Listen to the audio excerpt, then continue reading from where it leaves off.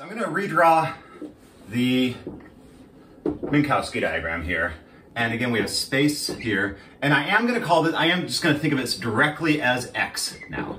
And I am directly going to think of that as t. And I'm going to draw, and again, think of this as, you know, light years and years, or light seconds and seconds. So I'm going to go ahead and draw the 45-degree angled line. This is my axis here. And again, we called this a light-like world line. And I want to consider two events. Now, for all of these here, we're going to consider this to be event A.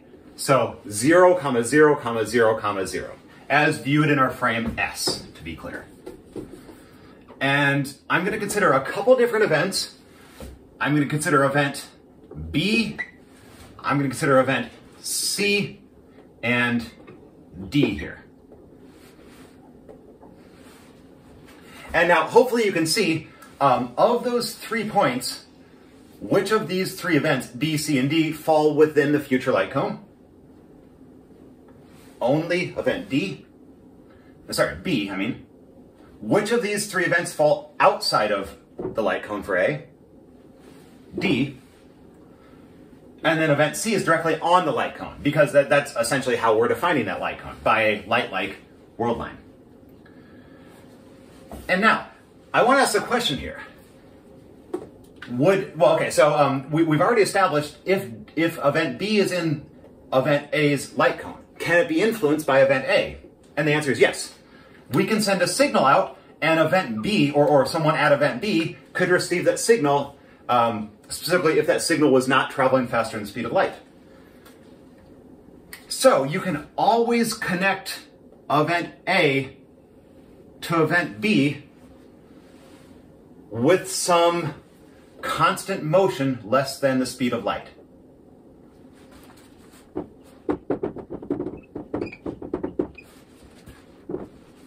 So this world line I've just drawn is the path that any observer would take if they're moving at a constant velocity, beginning at point A and ending at point B.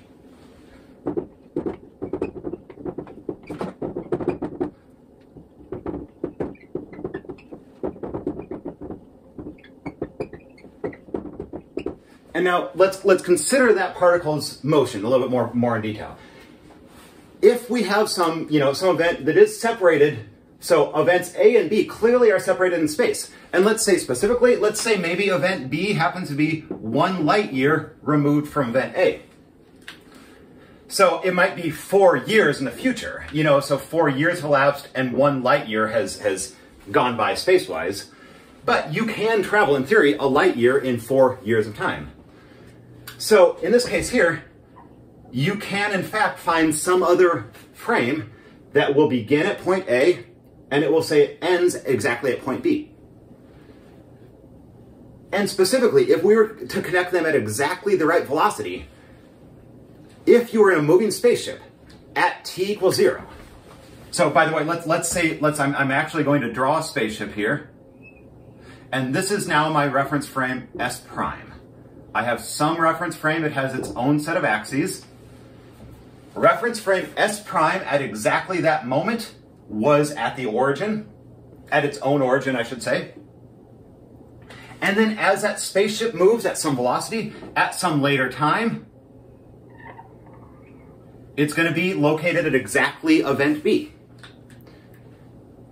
So the important thing is that if you were standing inside that spaceship and you record event A to happen at exactly like right in front of your feet, and then a little time later, you record event B to happen directly below your feet, the important point here is that both of these events happen at the origin for the spaceship.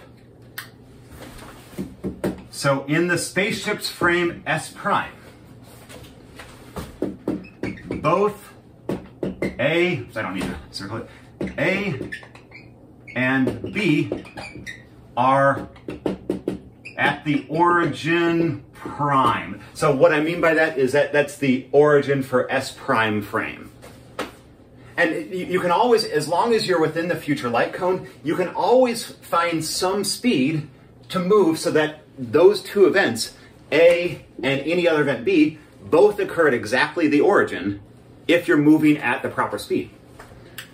And that's really important because in that case, so no space elapses between events A and B. There is no spatial distance between A and B.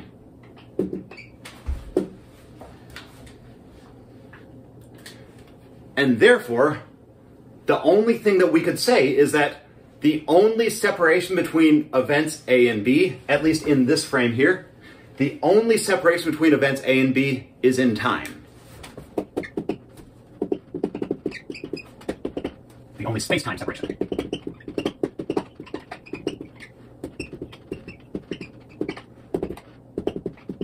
And now, I think you can probably make the critique that I'm doing a lot more hand-wavy arguments here. I'm not doing rigid mathematical analysis, that everything I'm talking about here is basically coming from definitions or trying to analyze motion rather than mathematically calculate things. So it is easy to kind of get lost in some of the definitions and some of the assumptions I might be making in my head, but this is a really important concept here. So if you remember nothing else, remember that between any two events A and B, as long as B falls in A's future light cone, we call these events timelike, relative to one another. This pair of events, A and B, are separated only by time. Therefore, we say it is a timelike separation between A and B.